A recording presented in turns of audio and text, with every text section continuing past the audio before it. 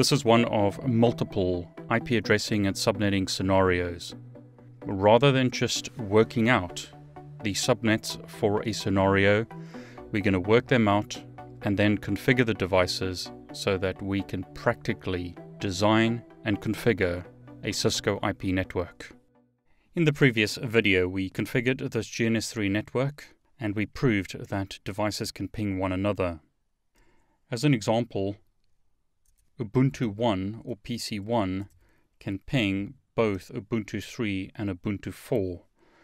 In other words, this host can ping these hosts on the right-hand side. Now, one of the things that we did was we configured the serial link with this subnet 192.168.1.128/26. Now that subnet can support 62 hosts. That's a waste of IP addresses when in actual fact a serial link only requires 2 IP addresses. So we allocated this full subnet to the serial link. The host portion currently contains 6 bits. 2 to the power of 6 minus 2 gives you the option to configure 62 host addresses, but we only require 2. So actually, all we need are 2 bits in the host portion, which will give us the option of having 2 host addresses in a subnet. Again, there are 2 formulas. For networks, you use the formula 2 to the power of x, where x is the number of bits. For hosts, you use 2 to the power of x minus 2, where 2 is the number of bits in the host portion. We have to subtract 2 because we need a network address and a broadcast address in IP version 4. So 2 to the power of 2 minus 2 gives us 4, minus 2, which equals 2. So taking this subnet, which we've currently got configured on the serial link, let's subnet it further. So as an example, on router 1 currently show IP interface serial 2/0 shows us that 192.168.1.129/26 is configured on the serial interface. And that's because we configured this address on the serial interface. Now let's change that and optimize the subnet. So we only need 2 bits for the host portion. So we can extend the subnet portion as follows. Now we are taking a already configured subnet and we're subnetting it again. So I'm going to denote this portion as the network portion because that's what we were given. This is the new subnet portion and this is the new host portion. So that's what we had originally. We've now changed it to /30. So this would be the new first subnet. The second subnet would not be 128. We'd have to cycle through the binary options. So we'd make this a 1, which in decimal is 4. So 128 plus 4. And let me update the subnet mask portion while we're here. So that's the new subnet mask.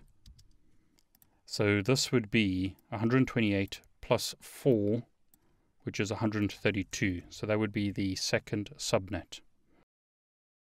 Now you might notice a trend here. The difference between 128 and 132 is 4.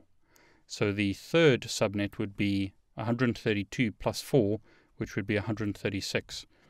If you wanted to work out the binary, you would cycle through the various options. So current on this wire, no current on this wire. That's an 8 in decimal. So 128 plus 8 in decimal is 136. So if I were you, I'd only work out, say, the first 2 or 3 subnets and then just see the pattern. These are incrementing in 4s. So the next one would be 140. So just look at the pattern and it'll be a lot easier to work out the next subnet. Now some other tricks that you can use.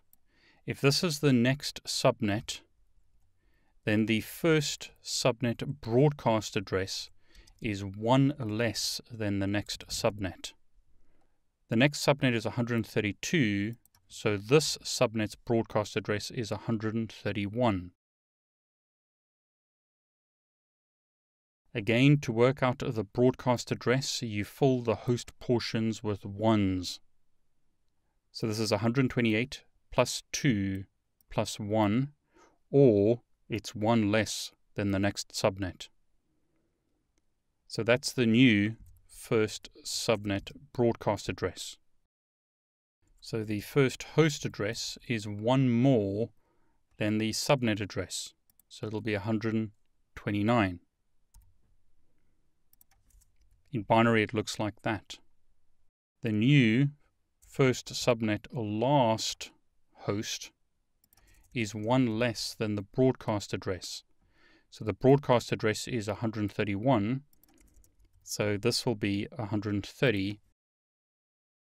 In binary, you fill the host portion with binary 1s except for the last bit. Here we've only got 2 bits, so this is on and this is off. So that gives you the last host in the subnet. So that's an example of taking a subnet that we've created from a previous subnet and subnetting it again to get new subnets in the network. So currently on our network, we're using a /26 here. What we'll do is change that to a /30, with the first host being 192.168.129/30, and the second host being 192.168.130/30. So that's the IP address on the first host, or first router. This is the IP address on the second router. We're going to stay with 129 and 130, but we're going to change the subnet mask. So interface serial 2/0, IP address 192.168.1.129, and this now needs to be, the mask is a /30 because it's 8 plus 8 plus 8 plus 6. So /30 mask. So this needs to change to 192.168.1.128/30. That's the mask you'll often find on serial links because it supports 2 host addresses. So again, this is a /30 mask because we've got 30 binary 1s in the subnet mask. So this is 255.255.255.252. So this is going to be 252 as the IP address. Notice the relationship goes down. It has come up again, but we will probably have problems running it that way. So this side also needs to be 252, in other words, a /30. Relationship has come up. Show IP interface serial 2/0. Notice the mask now used is a /30. And on this side, show IP interface serial 2/0. Notice the mask used is a /30. So can router 1 ping router 2? Yes, it can. Can PC1 still ping PC3? Yes, it can. And can it ping PC4? Yes, it can. So let's trace to 192.168.165. You can see it goes to router 1, router 2, and then the remote PC. So we've successfully updated the subnets in this topology to only use 2 IP addresses on the serial link. The reason for doing that is we can increase the number of subnets that we have. So rather than only having 1 subnet, we've now increased the number of subnets to 2 to the power of 4. So we've actually got 16 separate subnets that we can use, each of which support 2 host addresses. I hope you enjoyed this video. If you did, please like it, and please subscribe to my YouTube channel. I wish you all the very best.